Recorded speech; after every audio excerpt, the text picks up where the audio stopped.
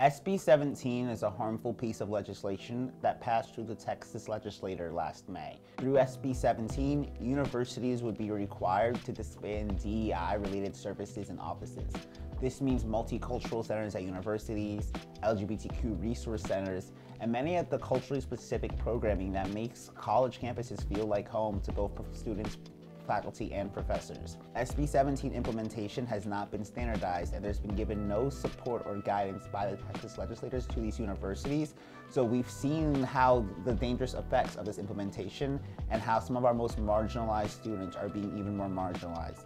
Thinking about how SB 17 has affected UT Austin, which has the largest Black Studies department within the country.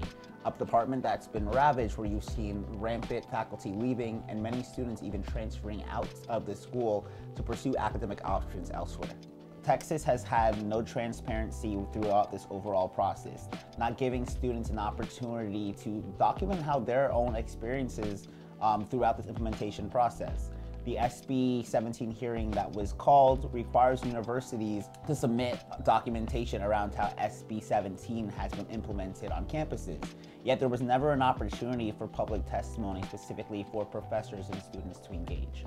What advocacy organizations, professors, and all of those who really want to stand in solidarity with students really need to do is listen to them. What are their current needs?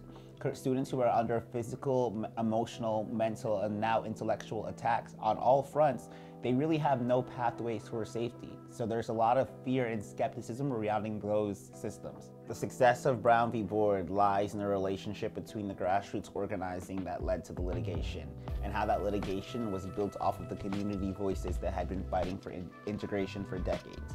We should learn from the lesson that our community organizations, our grassroots leaders, should not be brought into these advocacy spaces at the last moment. They need to be the ones who are designing these spaces, who are creating the culture of advocacy.